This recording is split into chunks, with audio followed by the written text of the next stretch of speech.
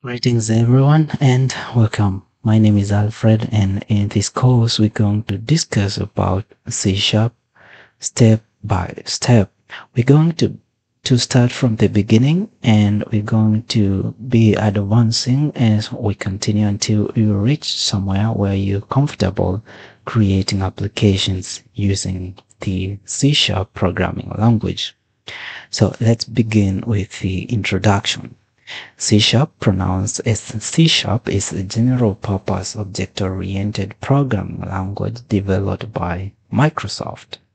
Its paradigm is based on the concept of classes and objects, just like many other object-oriented programming languages like Java. Each class acts as a template for generating objects and has methods and fields to define its behavior. So it means that the classes they have methods and they have fields which define what this class exactly does. Each object has properties that it identifies with. What we are saying here is, for example, if we have a company and this company has customers, we take this customer as an object. And each customer could have an address or each customer has a name. And these are what we are calling the properties of an object. So we view the customer as an object and the customer address or customer phone number or name will be the property for that object.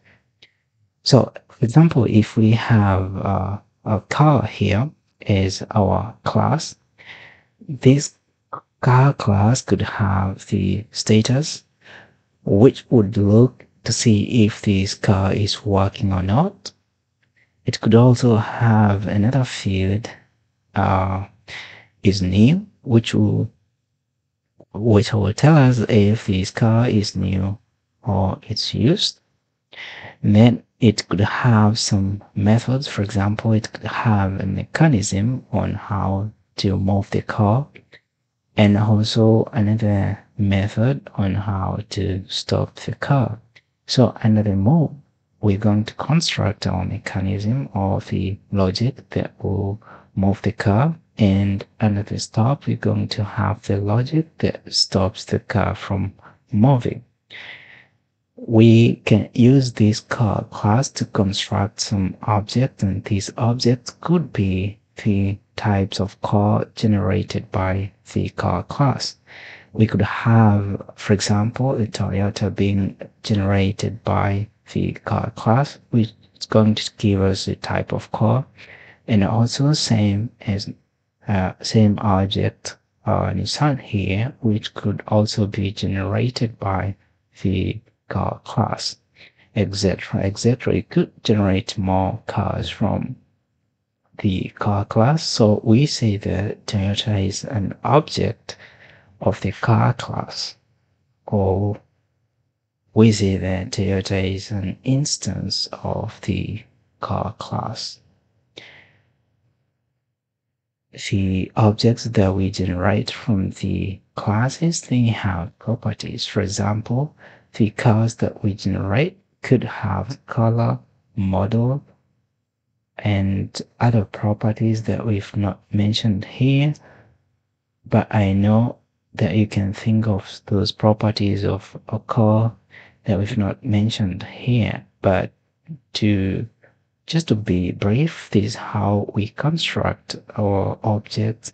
Then we have the object properties from the class here. The car is our class, which has some fields like status and is new. It has some methods that is move and stop, and it can generate some object. Here we've shown an example of Toyota and Nissan, and each object has properties, and here we've mentioned an example of color and model.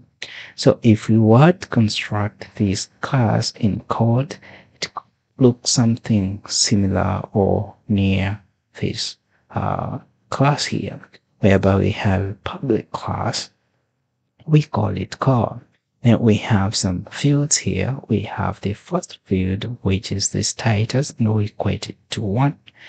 Then we have another field, which is new, and we equate to false.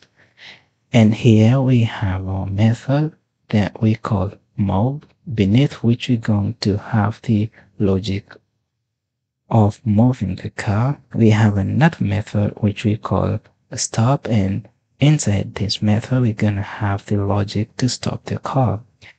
And down here we have two instances of the car class.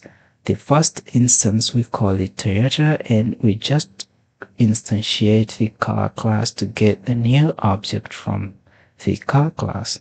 Same we do for the Nissan instance, and this is going to give us an object of this car, and we're going to call the instance Nissan. So in short, that's how we can construct an OOP class, and inside we have methods. Then from this class we're going to generate some objects, and we also have some fields for this class which defines the behavior of the class itself. So we're going to stop here in this video.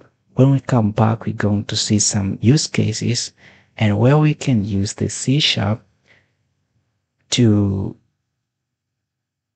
make some of the applications that will help us to solve some of the problems that we face in everyday life.